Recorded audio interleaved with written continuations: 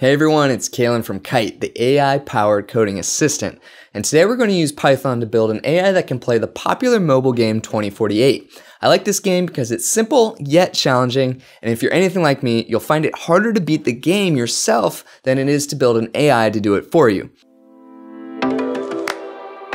To build an AI to beat 2048, we'll be using an approach called Monte Carlo tree search. Stick around to see how this is done and how well our AI does at 2048. Before we get started, we should do a little refresh of the rules of the game. 2048 is a strategy game of combining like values in a 4x4 grid, all of which are powers of 2, and we do this until we reach the value of 2048. The game begins with just 2 randomly placed tiles, and for each move we slide all the tiles either up, down, left, or right. When the like values collide, they collapse into a single tile showing the sum of their values. After each move, a new tile is introduced to the 4x4 grid. The challenge is to reach 2048 before exhausting all of the slots in the 4x4 grid, and with no legal moves remaining. For a more detailed explanation of the rules, check out our video that explains how to build 2048 from scratch using Python. The link is in the description below. Alright, first let's look at how the model works. We're going to use a Monte Carlo search tree to help us beat 2048. To understand this approach, let's think of the game as a decision tree. The root node is the starting position of the game, and the leaf nodes are the ending positions, classified as wins or losses.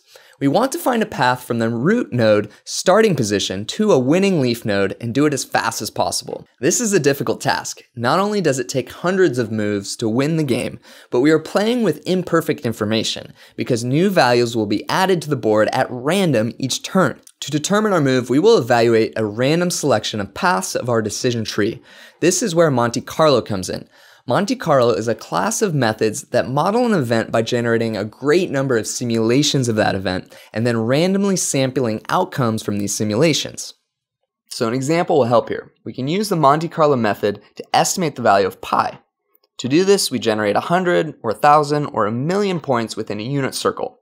The more points we use, the closer we'll approximate pi.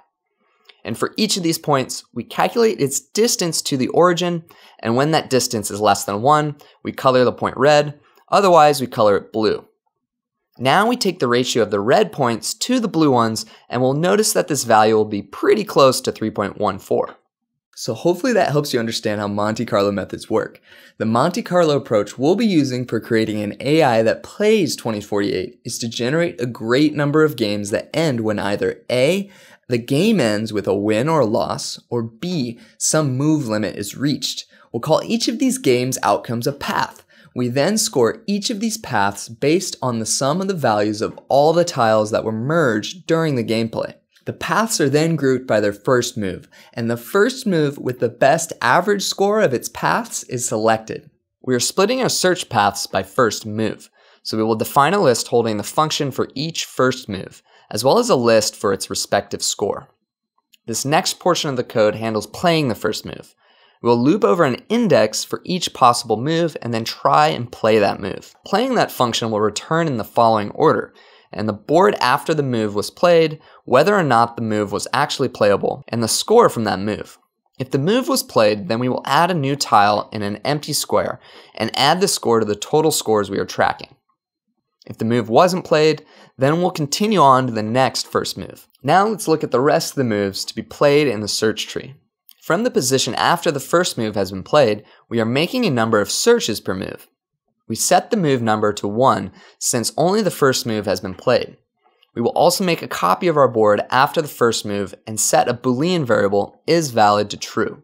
We are defining a while loop which keeps looping while the game is still valid and the move number is less than the search length. At each move, a random move out of the available moves is made. The random move function has 3 return values. They are the board with the move played, whether or not the position given to the function is valid, and the score for the move. If the game is valid, then the new tiles will be added. The score from that move will be added to the first move score's counter, and the move number will be incremented by 1. Then this just repeats until either the game becomes invalid, meaning there are no more playable moves, or we have reached the search length. The last step is outside of all the loops, which just defines an index of the move with the best score. Then that move and its validity is returned. If all the moves are invalid, then game valid will be false, and the given position wasn't valid in the first place.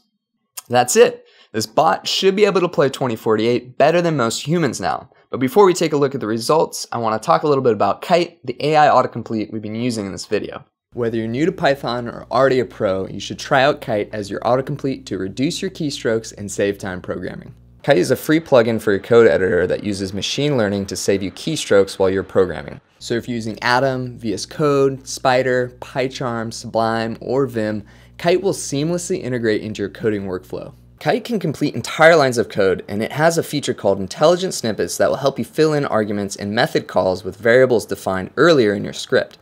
The window on the right side of my screen here is also a Kite feature called the Kite Copilot.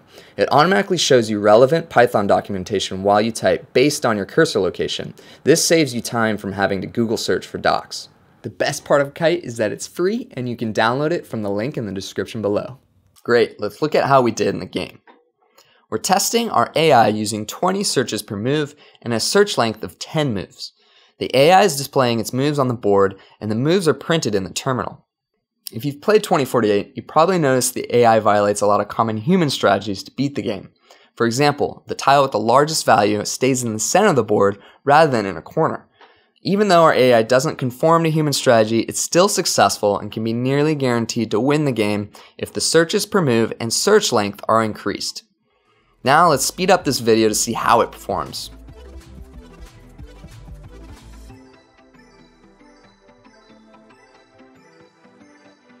Score, our AI managed to beat the game on the first try. So we've known for years that AIs are better than humans at playing chess, and today we prove that AIs are also beasts at playing 2048. So feel free to tinkle around with the code from this video today. There's a link in our description to the GitHub repo, and leave comments to let us know what you think. For more gaming with Python, subscribe to our channel now and ring that bell. We love bringing you fun and useful content that helps you code smarter, and we'll have more videos coming each week. Finally, don't forget, Kite's AI autocomplete helps you code faster and smarter. It's free to use, and the link is in the description below. Happy gaming!